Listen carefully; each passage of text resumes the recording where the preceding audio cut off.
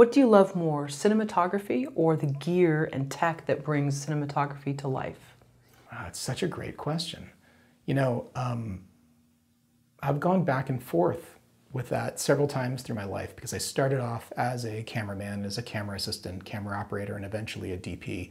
And I really thought for a long time that that was what I loved and that was what I was most interested in. But I also really loved the technology. And I got to say that at some point, I think I discovered that the technology and what's involved in that is more perpetually interesting to me. Look, I think that all cinematographers are either, well, in order to be a good cinematographer or the best cinematographer, you need to be part artist and part plumber. And if you're too much artist, then and you don't have the technical chops, then you're going to have problems. If you're too much plumber and you're just technical and you don't have artistic chops, there will be problems. So you really have to have a good blend of those two things. And I've met hundreds of DPs over the years, and some of them are all artists and some of them are all plumbers, but definitely I feel like most people lean towards art. I have always been someone who's leaned more towards being a plumber, leaned more towards the technology, and you can do incredible stuff with the technology if you know how to optimize every bit of the gear you're working with, and in some ways it's kind of a cheat. You can hack great cinematography if you understand the technical side really, really well.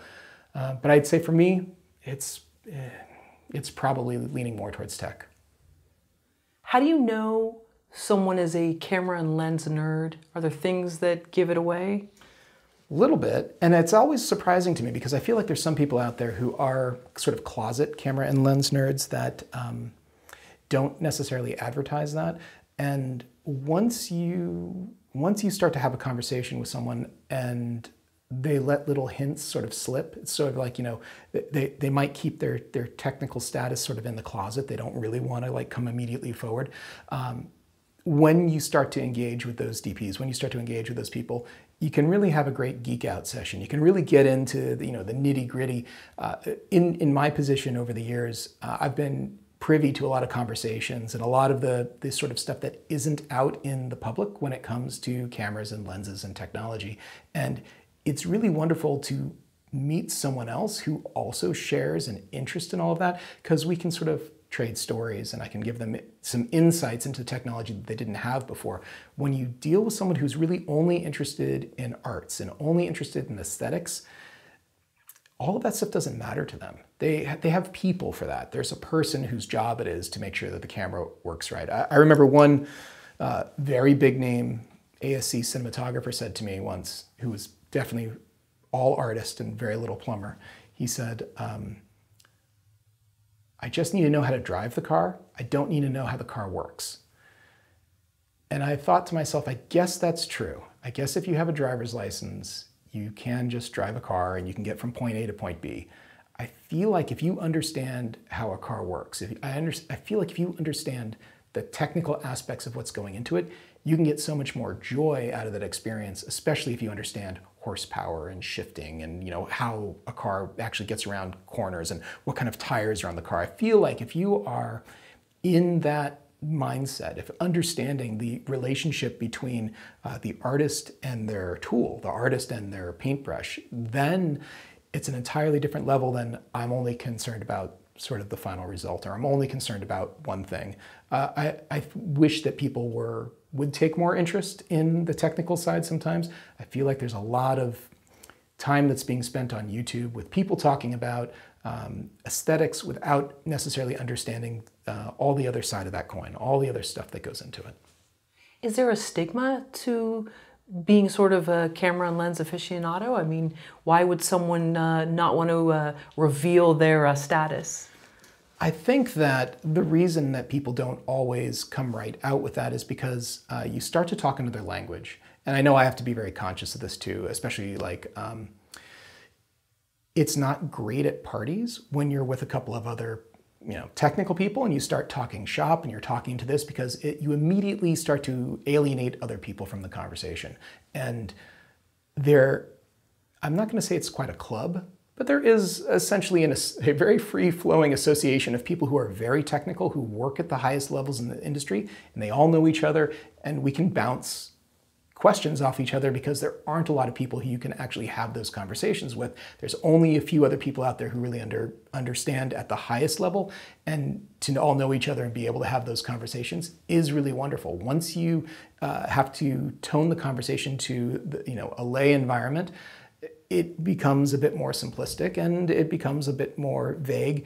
And there's a lot of people on the YouTubes and whatnot out there who try to share information and try to say that they're technical, or maybe they're just reading off specs from manufacturers, but that doesn't actually get into really what's happening, because ultimately, what we're talking about with cinematography is we're talking about photons. We're talking about light. We're talking about the artistic process of light that is being emitted, that's being bent by lenses, and that's being captured by image sensors, which is converting photons into electrons.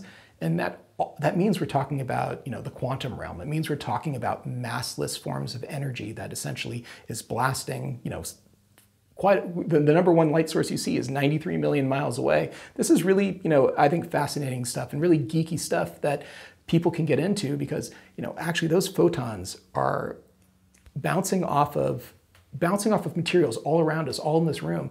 And depending on what the light source is and what it's reflecting off of, it's actually forcing electrons to move out of their orbit. And there's all kinds of just, I think really interesting stuff about this when we start to talk about color. And I feel like I'm already going off the deep end here for your audience, but for the most part, there is something really beautiful in science. And what we're doing here in cinematography is trying to do something very aesthetic and something very beautiful scientifically.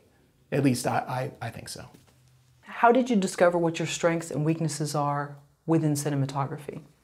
Yeah, it's interesting because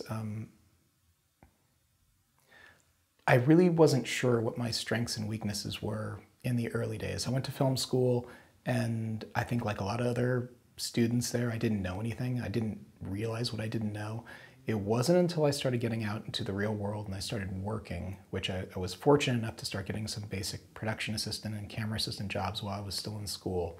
But it was amazing to learn a craft from people who were very experienced, who'd been around, doing it a lot longer than I have been, and to have them start imparting the methodology into me of the craft. So I learned right away that I sometimes spoke way too much. I had opinions about things that when you're a craftsperson, you're not necessarily supposed to have opinions about. And I also learned that I knew from a young age I was very mechanically inclined, so I did gravitate towards technology.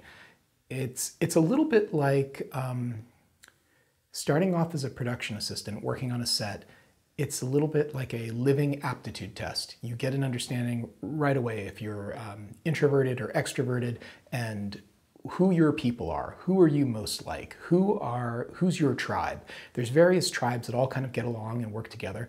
And if you've got a big personality, probably a good chance you might be like in the AD department, an assistant director. If you are more technically minded, you might end up in camera, or you might end up in one of the other crafts. And I sort of found my people early on and discovered that this is what I'm into.